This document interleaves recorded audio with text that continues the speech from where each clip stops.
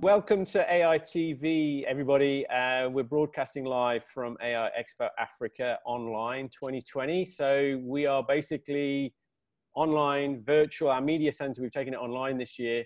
So AI TV is going around the world right now, talking to people in various different countries. I've just been in Israel, and now I'm in Durban with Darren from Synthesis Software, so East Coast South Africa. Welcome to AI TV, Darren. Thank you, Nick. Yes, taking the work from anywhere approach. Synthesis is based in, has offices in both Johannesburg and Cape Town, and has a presence in Mauritius too. But obviously taking the opportunity at the moment where you can work from anywhere to spend some time at the coast with the family. Yeah. Yeah, so just to introduce myself, yeah, please Darren do. Bak. I head up the Intelligent Data Division at Synthesis, a relatively newly formed division where we have capabilities in data engineering in the cloud, so building data lakes and ETL processes, mainly focused in AWS. The second is a streaming capability, Kafka specialists and really getting your data to stream in real time. And then finally, and most importantly in this aspect, is the AI ML capabilities, where we like to innovate with business leaders to make meaningful change in their world. Well, Darren, just before we started this oh, sorry, yeah, sorry, go ahead. A little bit of a delay there. I mean, Darren, just before we started, I'm obviously Synthesis, is one of the largest AWS partners in the region. But we are actually talking about AI conference, you think everybody's talking about technology and algorithms and that kind of thing. But actually, when we start talking about business change and business users using these technologies, we're actually talking about a change program. And we were talking about that before we started the recording here.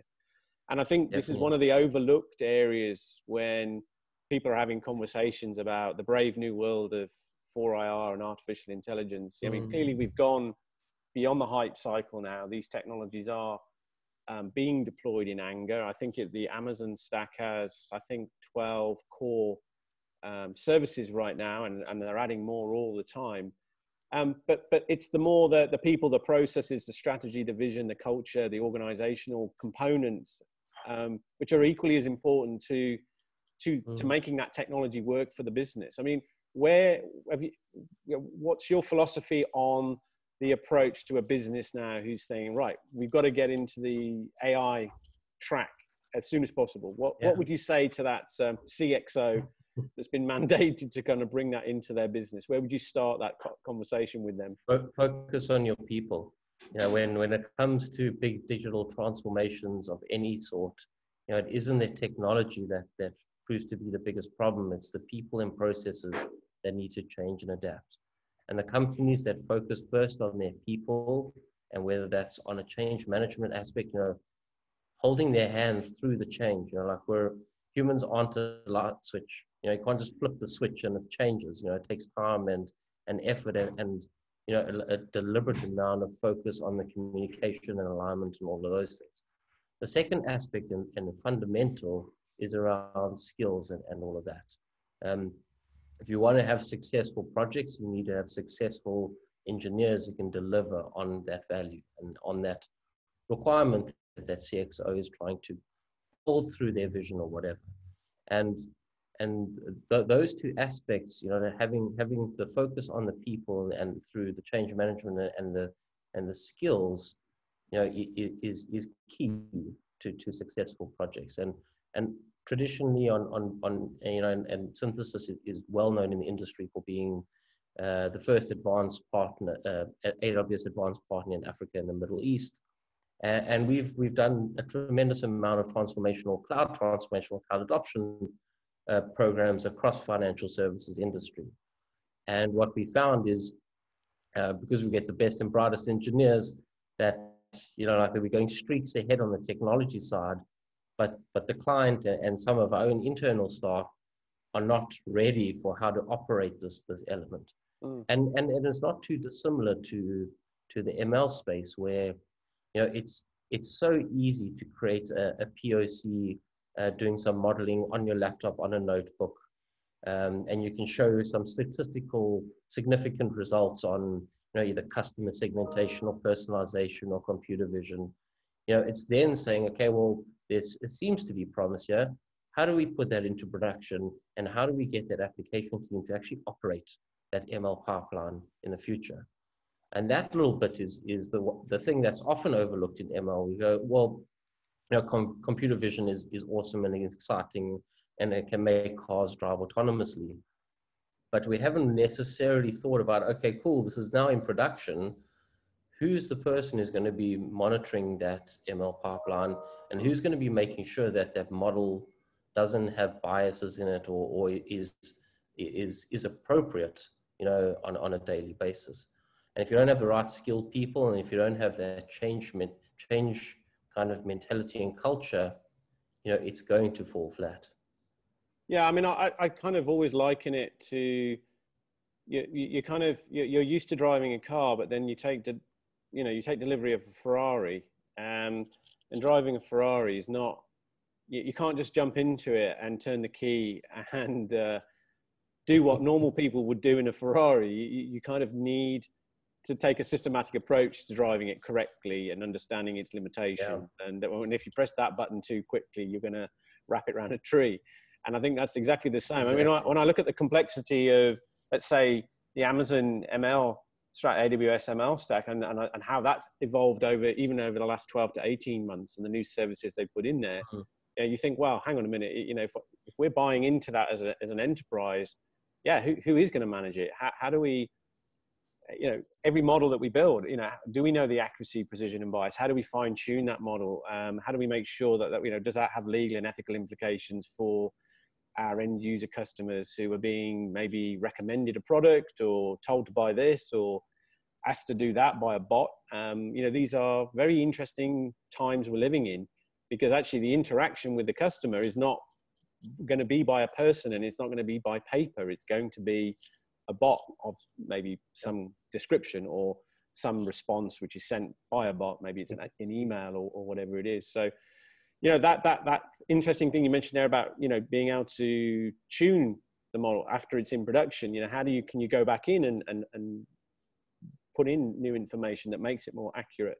Is there an interface even for doing that? Who's going to build and own that? These are all good questions. Exactly, and it's around auditability of your pipeline. There's not only auditors in general, but you have to have visibility into a pipeline. And some of the managed services that you get are a bit of a black box. You put in some stuff and it spits it out for you. So like there's some key considerations to think of, like, what does machine learning look like in production?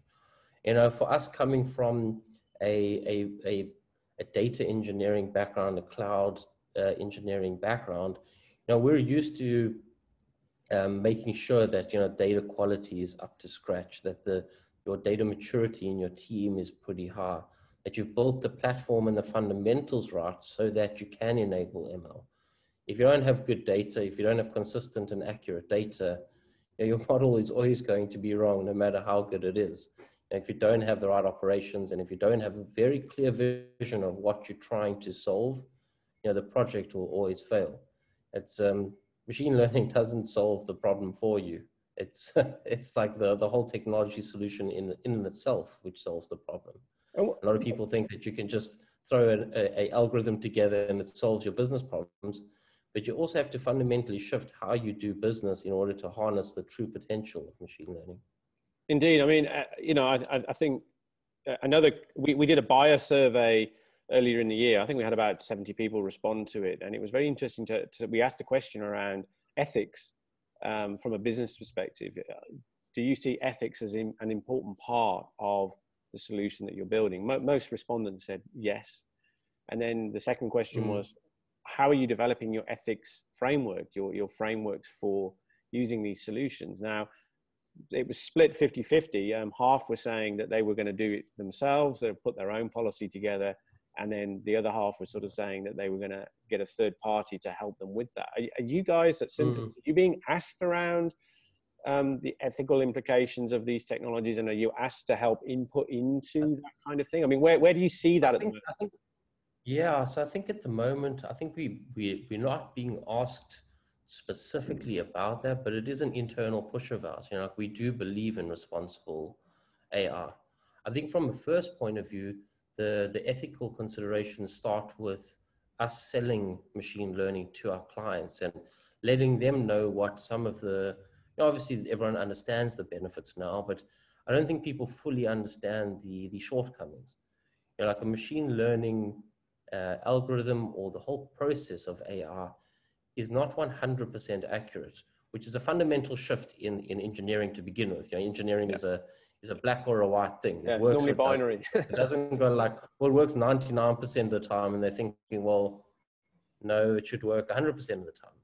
And ML is not that. So the question of around, you know, can it actually solve your business problem completely? You know, the answer is often not 100% no.